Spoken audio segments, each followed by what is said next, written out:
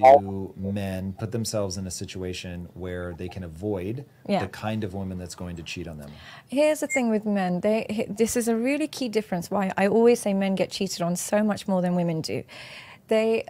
With women, we enter relationships with the assumption the man is going to cheat at some stage, and then we're looking for evidence that he's not going to do it. So we go in with our, alertness on. Most women, and I think there's an evolutionary reason for that, because obviously we don't want to be left pregnant and all these things. So most women, when they meet a man, they'll start to check his online, when he's online, who he's following, and then over time, they earn the trust and like, okay, I can relax. He's actually quite good. Like, I haven't seen any problems. Perfect.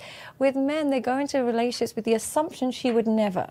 They go in with this naivety when they're dating that, why? No girl would. And the other thing men do is because they've selected a woman, they want to justify their selection. So they assume she's a great girl. They assume she's a good girl simply because they've selected her, not because she's earned any of those values.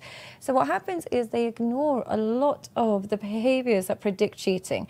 And the behaviors that predict cheating are so easy to see, but they avoid those and they just focus on what they like, because particularly if they're sexually satisfied, they will literally avoid all the evidence. So how they get cheated on is they go into it with a naivety. Now, men who have been with lots of women will tell you that women are no more innocent than men are. They've been on the receiving end when they've been in bed with a girl and she's called her boyfriend and said, oh, I'm just going to be home. They've seen that side of women. Some men have never seen that side of women. So they just think that doesn't exist. So what happens is they go in with a little bit of naivety and they literally take words over behaviors. As soon as a woman says, oh no, I don't do this, or I'm a traditional woman, they won't look at it. They will say, well, she's a traditional woman, but she's been on a private jet recently, or she's gone on holiday and she didn't tell me who she's going with, or she's always in the club and she doesn't tag me or any. They don't connect the dots. They simply go by what she says rather than what she does. And I notice this particularly with men who have terrible relationships with their fathers and just grow up in a single parent home. I always say men who grow up in a single parent home are far more likely to be cheated on. And the reason I believe that is when you grow up with just one parent, you have only one version of events. You only have a female perspective of the world. You kind of just think, okay, what mum says is almost true because you don't have a way of fact checking it. When you grow up with your mum and dad, you see that mum also, she can be a bit annoying. Dad is difficult sometimes. You see the dynamic and you can fact check the truth and you validate what is being said. When men grow up with just a female perspective, they start to go into the real world believing everything a woman says and not double checking it.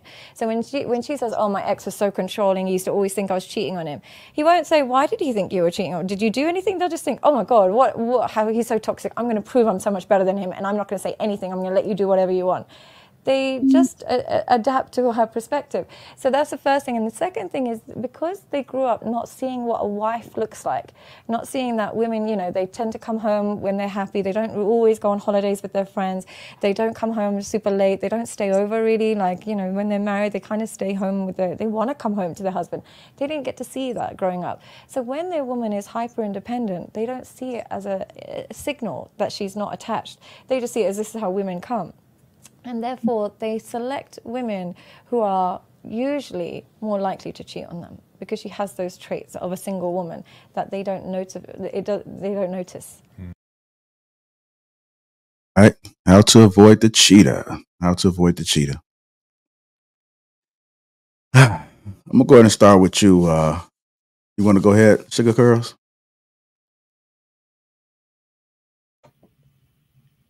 Okay. I'm gonna say that I'm gonna just say this first. If a person decides to cheat on another person, then they're giving them a message that should be well received. I don't want you anymore. You're free to go. I think there's more things in relationships to worry about than to go in thinking about cheating. However, I do think that if a person decides to cheat, there's some qualities and values that they are not strong in. For instance, integrity, greedy, selfishness, and it's not just a woman or man thing. Everybody, all sexes do it. It's just a matter of, okay, are you seeing the signs prior to getting serious with that person? Are you allowing that person in your life? You can't control anyone. A person can do everything right in a relationship, show very little signs. Later on down the line, they cheat. That's a thing between them and their creator. Like, that's an internal thing. You cannot control that. to me, there's so many other things to worry about relationships. Like, I don't have time to be thinking about where is he? What is he doing? You know, all this stuff. So I don't know. It's not a good thing at all. But I don't know if there's a way to prevent it. You just got to look at the person's qualities, pray, and hope for the best. You're always taking a risk going into a relationship anyway. So. All right. Go ahead, Jay. I mean, I think it's like asking how to not get into a car accident. You know what I mean? Like, I think the main thing she mentioned was behaviors. You know, so by driving on the highway, you know, you acknowledge the different behaviors of the drivers, which will better prepare you if an accident does. You know, you see somebody with their blinker on, just shifting into the lane, you know, I need to slow up. You know, you looking in your rear view to see if anybody's behind you speeding, you know, so you acquire, you know, a myriad of different behaviors that lead to accidents. So I think she made a good point when she mentioned behaviors, because you can't really take anybody at their word initially. You know, people present the best of themselves. Oh, I'm a great driver, you know, and then you in the passenger seat, like, you know, they can't drive with this shit. But pretty much you can prevent the chances, but you can't stop the behavior. You can't stop what a person is going to do. Like Sugar Curl said, that's between them and their maker. But if you're dating correctly, you observe that. You know what I mean? Like when you first start out with a person, you know, they may be out there socially dating, and you see how they deal with other people, and you just kind of take that into account. You know, you archive that information, because if you ever get to that point with that person, it's like, what's going to separate you from those other people? You know, based on how they treated those other people, you can end up being one of those other people depending on how they treated them. So if that treatment was good, then you got something to look forward to. If you saw that they just, you know, took advantage of a lot of people and kind of left them in the dirt, then you kind of can make a summation of what that's going to be. So I would say definitely behavior is the main thing. All right, go ahead, brother. I'm sorry, go ahead. No, I'm saying be friendly with them, you know, get them to drop their guard, let them tell you everything, and then just archive that. Okay. All right, Hank, I'm going to you. How to avoid the cheater. Damn. Are we looking at this from a man's perspective or a woman's perspective? I mean, like, it's up to you. If you want to be creative, I mean, you can. I mean, it'll serve for the conversation. I don't know if you want to use those words. Want me to be creative? Hey, JR, is that you in that picture over your shoulder? You identify as both today, Hank? I didn't realize you could give a woman's perspective. Yeah, it's tough. Thank you. Yeah, Lady T, I didn't hear you. Could you repeat yourself, ma'am? I saw what happened. You identify as both today. I didn't realize you could give a lady's perspective. Yeah, today's a good day for you. You must have had you a date last night.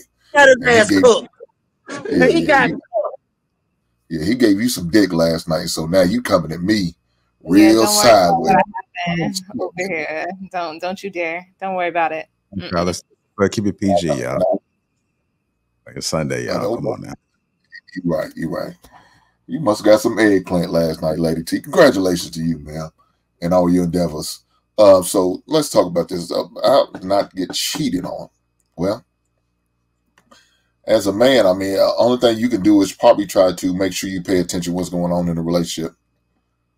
That's probably going to be the most important thing. Pay attention to the little things, the mood swings, the changing of attitudes, maybe her work schedule. Pay attention to all of those little things like that. Will probably definitely help you. As far as a man doing what he needs to do to make sure he pays attention, be aware. You know, when she's ready to have a conversation, just listen to the words and the language she's using on how she's describing certain things. Does it sound, like something more dire need, or or is it just something she just ready, you know, some type of stuff she's just pretty much venting and just getting off her chest?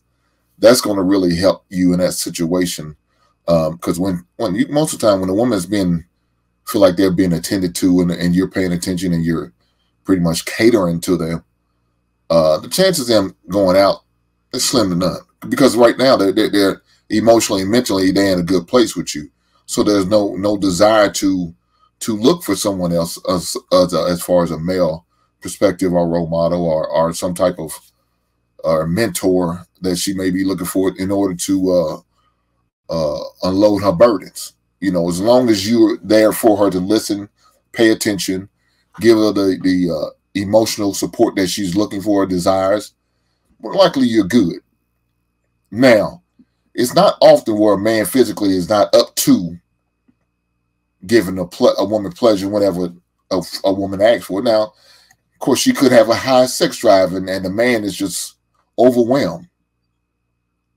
So what are you supposed to do? I mean, hopefully you might have learned about that prior to getting married to the woman. Hopefully you tested the waters, you know, before you said I do. But if you didn't, and it so happens you came up on it and then found out I can't keep up, oh man, well, Lord be with you.